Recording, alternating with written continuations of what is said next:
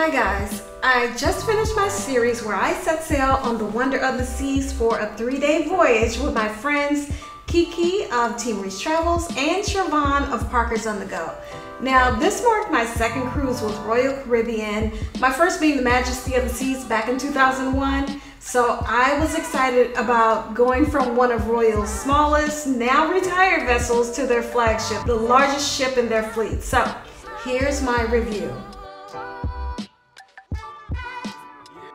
When I set sail on Wonder of the Seas departing from Port Canaveral, the parking situation for this huge ship was far from seamless.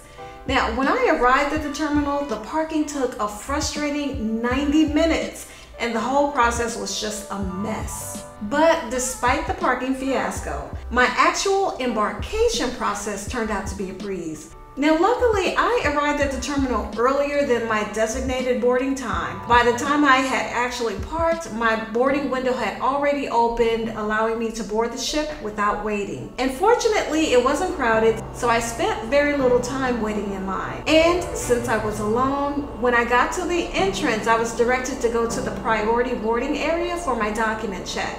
And then after that, I was on my way to begin my adventure on Wonder of the Seas.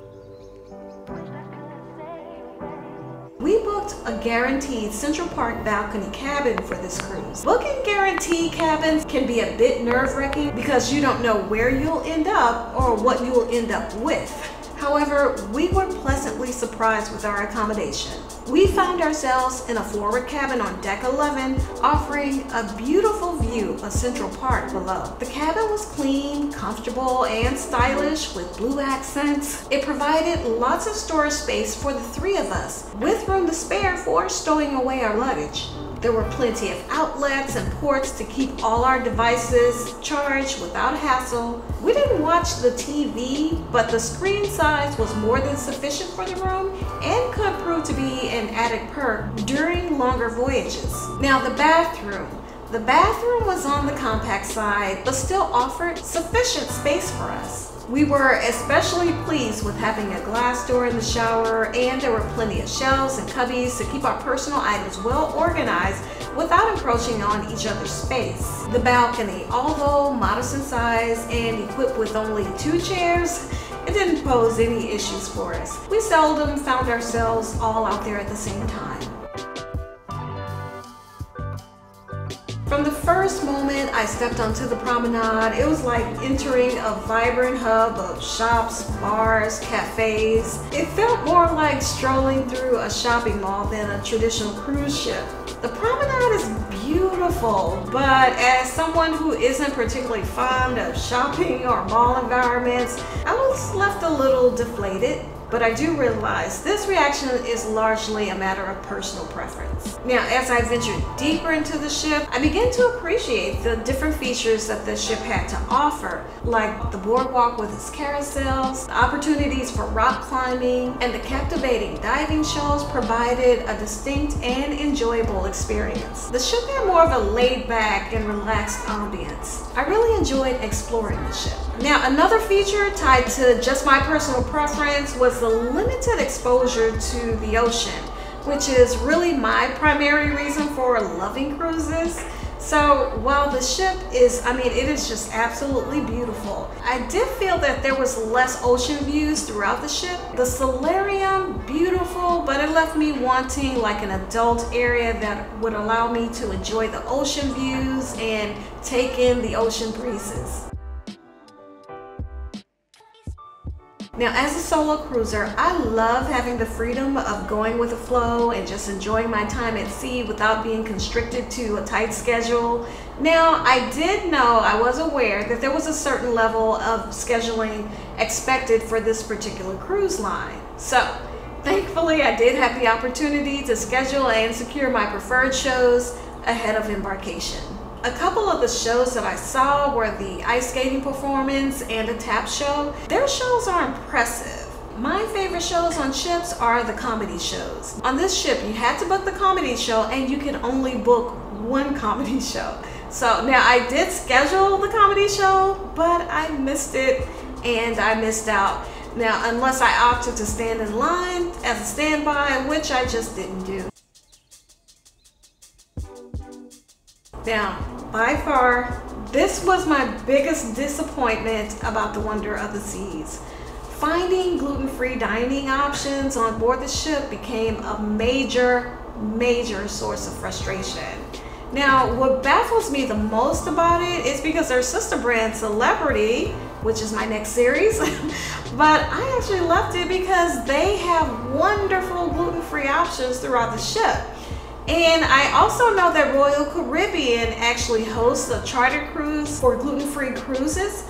So it really baffled me why there weren't more options available throughout the ship outside of the main dining room.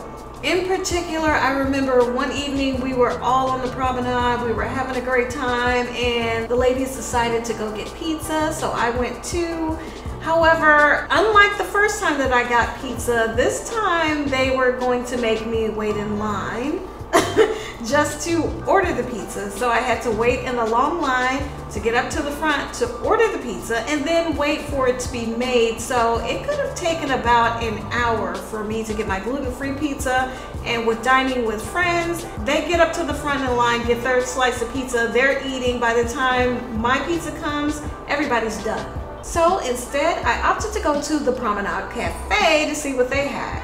After about 20 minutes of waiting to see what they could come up with, they came back with the exact same sandwich that I had for lunch, except it was cold. So needless to say, by the end of that night and pretty much all the nights that I was there, I was left feeling a bit frustrated. Now, what made it worse sometimes at some of the eating venues, there were certain servers who just seemed like they had no interest in helping me find what I could eat off the menu safely. And this was honestly just a different experience from what I experienced on other cruise ships, other cruise lines. For food allergies, they usually go out of their way just to make sure that you have something, and then something that you like to eat for that evening. Now, debarkation, that was a breeze. I carry on and carry off and do so early in the morning, so at that time there was no congestion and no crowd, so I have absolutely no complaints about debarkation. Loved it. So my cruise aboard the Wonder of the Seas was actually my least favorite sailing experience thus far. I would probably give it a rating of 4 out of 10. The primary factor behind that rating was the lack of gluten-free food outside of the main dining room, particularly on the promenade, because it's hard to have a good time when you can't find nearby options or you have to wait double the time as everyone else to have something safe to eat. One of the main beauties about cruising is the delicious food options you get on board. And up until this point, across other cruise lines, other cruise ships, I've always had plenty of options to choose from for gluten-free dining and gluten-free snacks. However, even with that rating, I will say that I'm not ready to write off Royal Caribbean completely, nor am I categorically ruling out any future voyages with them. I do suspect and I hope that the 3-day duration of this cruise might have not allowed me sufficient time to discover like all of the gluten-free options that they may have available on the ship. Now, with that in mind, I am planning a 7-day cruise on a Royal Caribbean ship with the hope of exploring more gluten-free options, and I'm anticipating a more favorable experience. Well, that's my personal review of Royal Caribbean's Wonder of the Seas.